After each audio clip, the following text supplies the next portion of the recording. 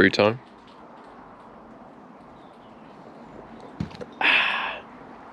Delicious. Wait, Nick, what are you doing? What? What are you doing? I'm just fitting the Flexi Con, mate. Just making sure it's all alright, ready for install. So, yeah, it looks like a good length. Yep.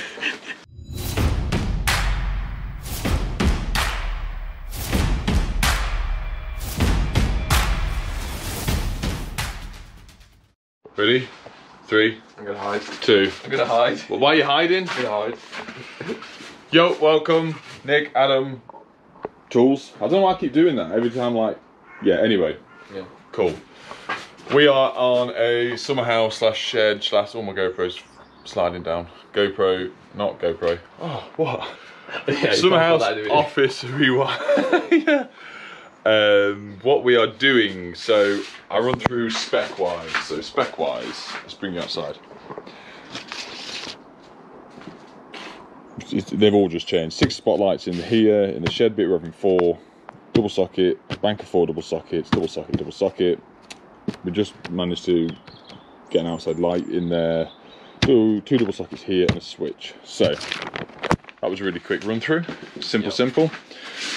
So you're all gonna laugh, hate, cry, swear. What's a Flexi Con? What's a Flexi Con here? We love the Flexi Con, don't we, Adam? Look how much Adam loves it. See, look, it's on his face. Adam has become one with the Flexi Con. Because all the inside of the stud work here is being stuffed full of Celotex, which... You love that stuff as well? Oh, I hate the stuff. Which continuously eats me away, and at the cables, because builders seem to love to stuff all the cables right next to it or on it, or not cut the downlights and all that sort of stuff that we've gone through in the previous videos. I can't trust that they're not going to leave a gap around the cables when we put them in, so the board's going to be going here, and obviously we're going to have the cables going across for the sockets, up for the lights.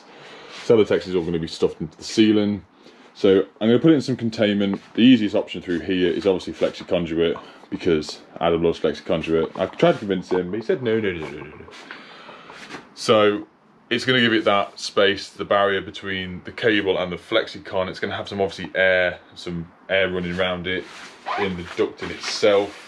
So it's going to keep the heat away from the cables as much as possible. So we've got here, this is obviously the outside, which is going to be cladded the same as the front.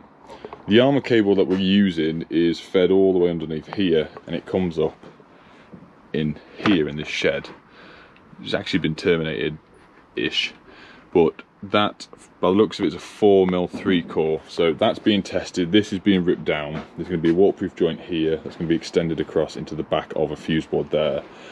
That runs through into the garage. I'll show you that bit in a bit. With there's no RCD. Well, there is an RCD, but it's an old voltage one. I'll show you in a little bit. But I'm not putting an RCD on the feed cable, because you don't have to on supply cables. Then it's going to have its own little 2-gang garage board in there with RCD protection to protect that stuff, so we don't get any nuisance tripping and diversity between the 2 RCDs if there was one, so that's why there's not.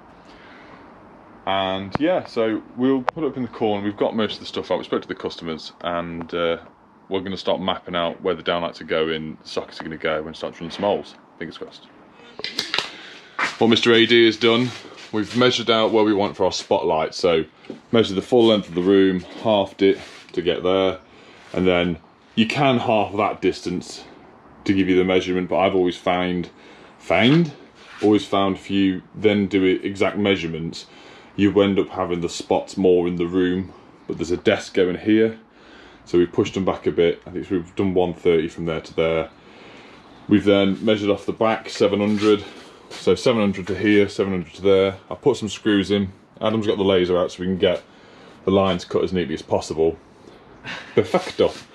Same thing with here. So Adam's just going to go and we're going to measure out the centre of the joist as well. And we'll cut exactly through that. Same thing with here. What we're going to be doing, we had a discussion, right, before we started filming, as we got to the job, of the best way to try and run the cable over, because we're going to take the power to the switch, because it makes sense. With the power to the switch, if anything ever goes wrong, obviously we don't want to be cutting Celotex and sealing down at some point. It's only going to be the load side for the lights and the ceiling and no joints. With the switch there, we can then put another sort of 2-gang switch on for an outside light directly above it. Then also from there we can take a power across to the switch for the shed side. So that makes more sense. But it's then bringing the Flexi Con and the cables over safely. So I think the only thing we can do is the board is going to go here. To be fair, the board could go there. We haven't quite decided yet, have we? If the board goes there, then I'll just draw straight up and we'll do a line across and straight down.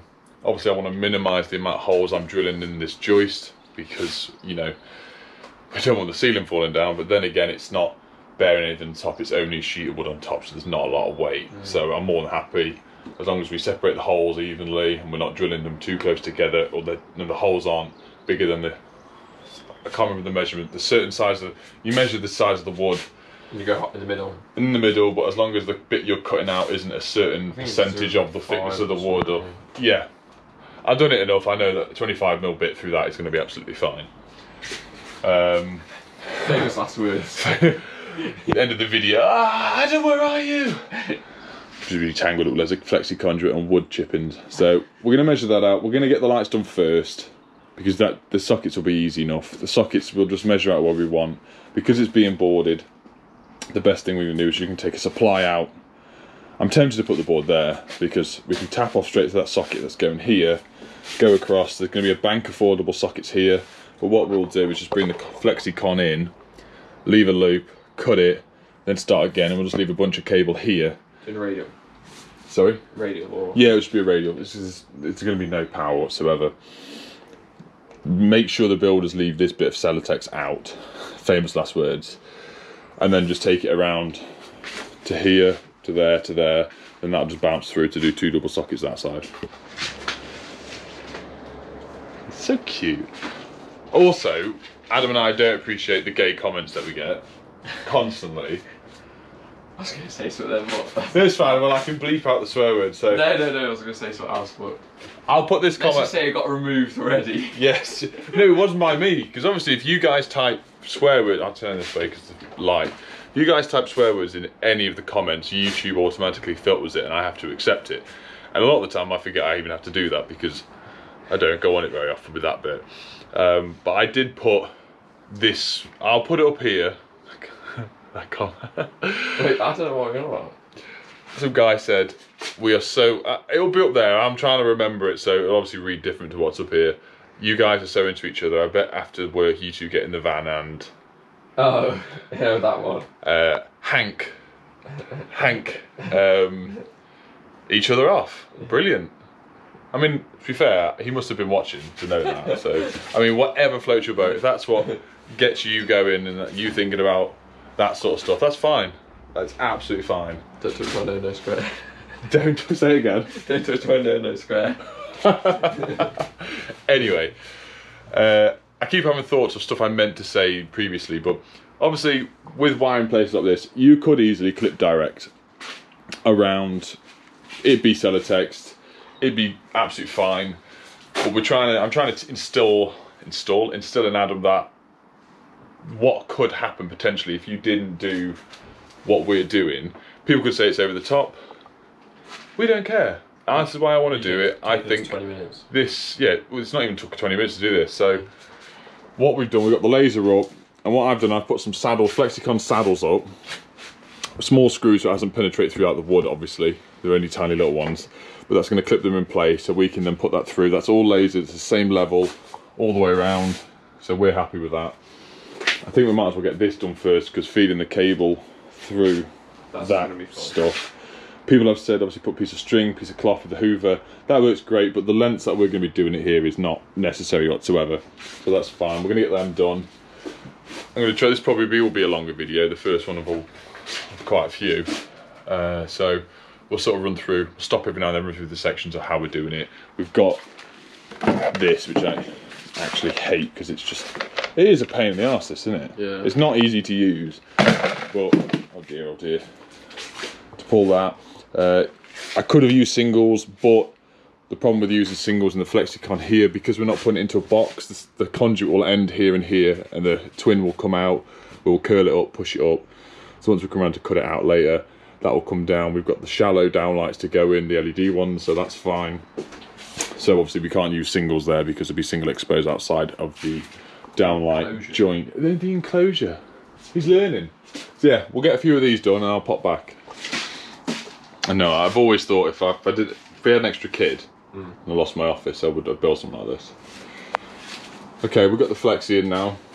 I'm really happy with the finish on it. Obviously nothing's going to be seen, but you can see how the cable's going to be protected. So it's left here where the downlights are going, there and there. Obviously these are little screws, they're bigger screws on the joist. They're nice and level, nice and square, nice and straight. How we like it. That's right.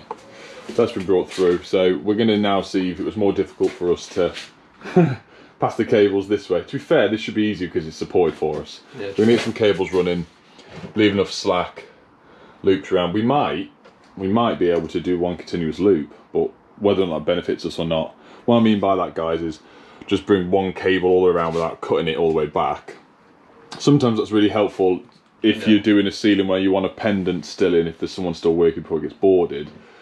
But with this, it doesn't really matter. It's going to be easy to just cut it every length, and we'll do that. Right, you're on. We're on. Just it's actually feeding really well, isn't it? There you go. Yeah. A little bit. So we're leaving more than enough slack to play with. There's nothing worse than short length, is there, Adam? Nope. I don't know where all these people are getting these gauge jokes from. You know what I mean? Let's try another bit. Got to have a bit of banter. Otherwise the day banter for the lads. Just drags out, doesn't it? Yeah. To be fair though, literally, we go to work and then it's like 3 o'clock or 4 o'clock and like, oh, home time. Yeah, where's that time gone? True though, isn't it? Yeah. That time when you first started working with me, and we would graft throughout the day, but it was a good grafting job, not a pain in the arse, and the day would just fly, wouldn't it? Yep. We've already got them in now. It's just the drop down to the switch. So simple. So I think that what we will do, because they're secured, we will tape these together, and then we will just curl them up,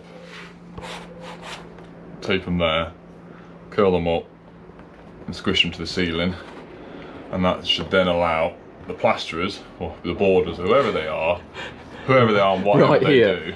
cut Celotex out. Yeah, and just draw a black square there and saying, do not put Celotex here.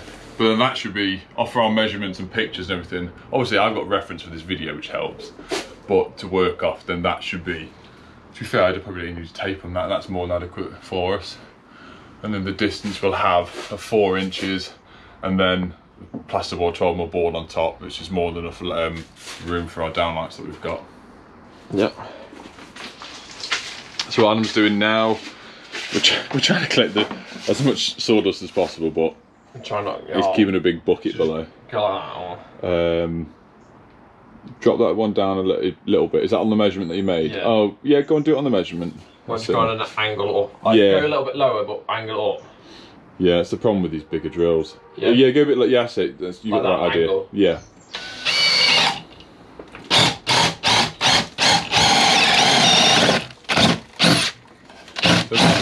These are them Bosch bits that Adam and I keep buying.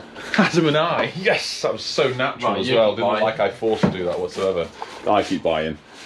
So they're absolutely. This is a new bit I bought for today. So we put a screw in there to get the laser on, because sometimes you can't quite judge. Go on, mate.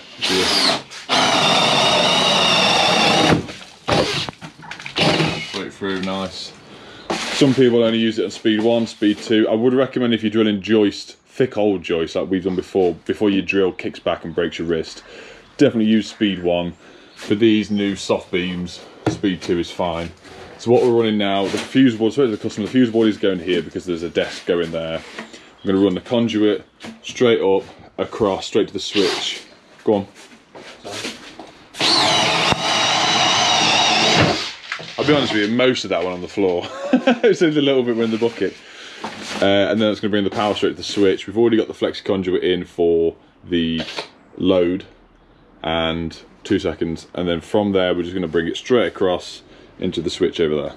Or just half it, yeah? Yeah, man. So we've now got the supply in, so that's straight up, feed straight over to the switch. I've drilled an outside light, put some clips on there just to hold them in place, so that's through there. So what we'll have is the down lights, a feed, an outside light, and then we're going to have another feed going across to there. They're in. I'm really happy with that. You lot might say it's overkill. We don't care, do we, Adam? No. We don't care. We're trying to do the job to the best of our ability, and you should all too, within reason. Adam's now, we've got the laser out. We've got a tripod, but we've just put it there, lasering around. Adam's measuring the centre of the joists out. So, fuse board, double socket, a bank of 4 sockets with USBs. Coming across, there'll be one there, sorry, one on that outside, one in the centre, one here. And then from that, I'm going to do a spur off that one across to there. And then a spur, well, it's not a spur, then follow that one across to there. Excuse me. So, it's not that far. It's not. I was going to do this in 2 parts, but one big one, but this is probably not going to get plastered and skimmed and ready for a couple of weeks. And I'm too impatient with videos, I'd rather get them out sooner rather than later. We're on a roll, 2 a week, boom. At the moment, I've got them coming out on Tuesday at 6:30 and Thursday at 6:30. Would you rather me do Tuesday and Friday to give a bit of a gap between them, or would you rather them Tuesday and Thursday as is? So just let me know below. Superstar, here he is. What are you using there?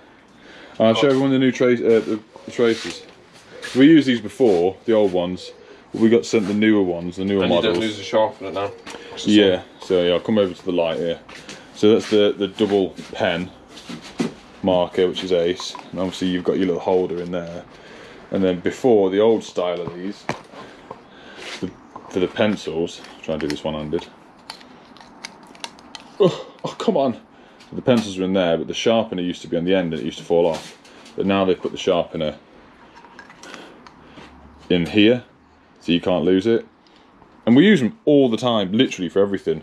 So once again, I'll put a link down below so people don't message me saying, where'd you get the pens from? Look below in the description, it will be there. We're going to run out of Flexi conduit, so I might have to send it to the shop just to do the lights that side. But yeah, happy with it all. Let me know as well how you lot would have done this. Would you have just gone sod it and just clipped T&E all around the outside and to the joist and then let Centex sit on it? So I know I've done it before years ago in the past. Oh sorry, I'm in the way of the laser. Years ago in the past. And it does happen, but we all learn and grow, and that's the whole purpose of doing this, and you guys watching the videos. So I can learn from you, you can learn from me. I can learn from Dave. Adam, I can learn from Adam, apparently. Adam, you've not asked me. What? You've not asked me. What? Look. Oh, get amongst it. Get amongst it. No, what's that on your t-shirt? Oh, Adam, this is Rhino Trade Insurance, Bundy 10, yeah? Cheers, Adam, nice one. Best trade insurance going. Best in trade insurance going. That is, I keep saying this to people that Rhino Trade Insurance do, obviously trade insurance, your public liability, tool cover, all that sort of stuff. So do check it out. So we've done, we clip that down. Obviously there's a bank of 4 going here. Coming across, all this done level. One there. What we're going to do, I can't remember if I've already said this in a previous video. I'm not actually trying to poke Adam in the bum, the cable's going that way. So, good. Customer's just giving me some mozzie spray because I've just caught a mozzie chewing on my knee. And I managed to pop it as I caught him. Brilliant. I smell like essential oils, Adam. He's probably playing a joke and it actually attracts them. I'm going to swell up like you did the other day when the wasp stung your face. Sweet, bro. Sweet, bro. Cool. Yeah, this bit's nearly done and we're going to jump across into that bit and then do some sweet measurements for where these are all going to go, and then put some tape on the ceiling around each one and write, do not Celotex here.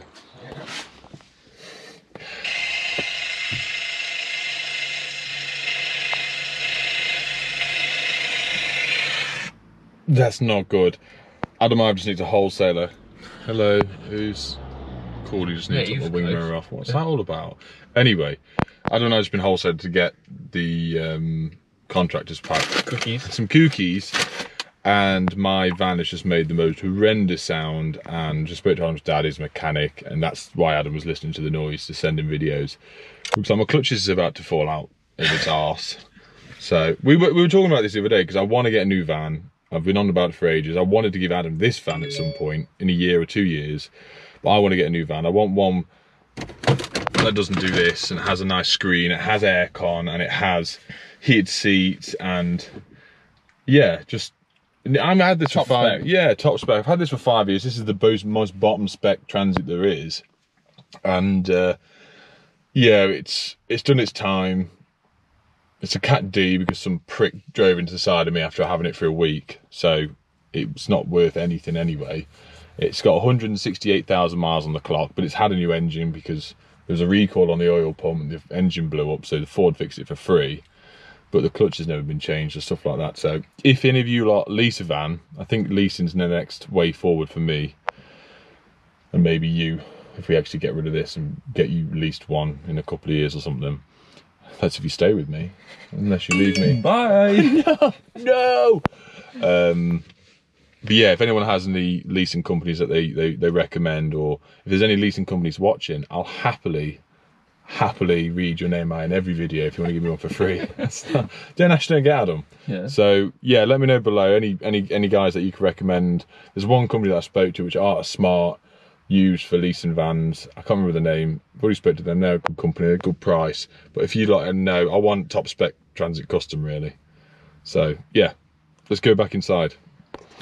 Right, so back inside, we spoke to the customer, and that side actually isn't getting boarded. He thought it was, it's not. This is Ian. So we're now putting 2D fittings up there and there at some point. We're still going to run the Flexi across on the inside, so that will all be exposed. Adam's just now doing the last socket up to there, and you had to do it again, didn't you? Yeah, always. I have cut this board to fit flush so they can board plasterboard on top, so we've got a good fixing for the fuse board. What I've done, I put glands on that, so I've done 32mm holes in the wood, so I can actually gland this into the back of the board itself. The armour cable is also going in, so I actually nipped home. I had a spare off cut. So what I'm going to try and plan in advance, this is going to be, I want the board here, but if we look on the outside, obviously the armoured's here that we're going to tap off. I don't really want to be bringing the armoured and tracing it across a brand new cladded wood wall. So I'm going to run the armoured low level on the inside and poke it out down here, because obviously this is all coming down, and I can do the joint down. Well, the joint will be in the floor, but I'll have enough excess to bring it over and clip it and make it nice and neat. So fingers crossed. I'm going to stick a storm gland on, which I've got here. So if I gland this up now, this end, leave it there, there's enough clearance behind there to gland it into the back of the board, push that back on. That's then going to connect the earth to the board and the armoured itself, because I don't think it's done the other end. I can bring that low level, drill it out. I've spoken to the plasterer, he's doing the plastering. I'm going to take these ends up, put a bag on them, keep them neat. I said to him you can make a bit of a mess here with the plastering because the board's going to cover it all anyway, and then it should be nice and neat. You good job. You good job. You good job.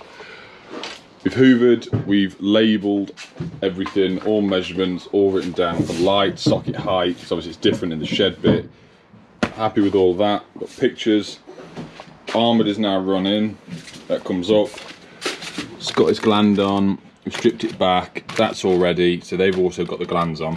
So they're big enough. So when the board goes on, I can cut them out the back, gland them, push them back a bit, be flush to there. That's cool. Bagged it up, ready for plaster. They're all up. Happy with everything. That's all glanded, ready for the 2D fittings. They're just going to gland into the top of it as well. Measurements, the boards are just going on now, so they're being pushed back, and then we'll just cut our mattresses out afterwards. Same thing with here. Yeah, that's pretty much it. We're happy with it. I'll take you into the garage now and just show you the supply, what we're going to be dealing with that end. Right, we're just in the garage now. I saw that on the way, and that's not actually connected. I think that's the voltage RCD type. Is it? Yeah, the old school type. PME system. Well, it's kind of. It looks like a TNS system. Anyway, we'll sort that when it comes to it. So that's our armour that comes up around that way through into that box. So the only thing I'm going to do here is, well, if that's double insulated, I need to double check this. I'll have the board off. Obviously, someone changed the board over in the past 20 years. Drinking Tactum 1, no RCD protection, but that doesn't bother me because this is just a feed cable supplying the shed. The waterproof joint will go in, and then we'll put RCD protection on the far side. There's no point doing a RCBO board for the two when I've just put a main switch RCD in it and cover it that way. But it's got main water gas, bonding to gas, bonding to water. So it's got everything that we need. It's just making sure we can get a nice joint, and that's it. Right, I don't know how long do you think this one is? I'm going 24 minutes. I'm going 28 and a half. 28 and a half? Yeah, I'm always right, so. Yeah, you were on the last one. I will do a second follow-up video on this. It's been an enjoyable job. I enjoyed it. He's enjoyed it. It's a fairly early finish. Just gonna go and cry in the corner because my van's broken. Oh, there we go. Remember, Expert Electrical, 10%, Bundy 10, and all that jazz. Rhino Trade. I know. That's what I said. I haven't got mine on. I'm repping. Get amongst it. What else was I gonna say? What jobs we got? I got Rewire coming up. I'm not filming that. And then shed. we got a wicked summer house that we're doing soon. And there's a surprise for everyone as well. So you have to wait and see. Right, catch you to it. Bye. Bye. Poor effort again.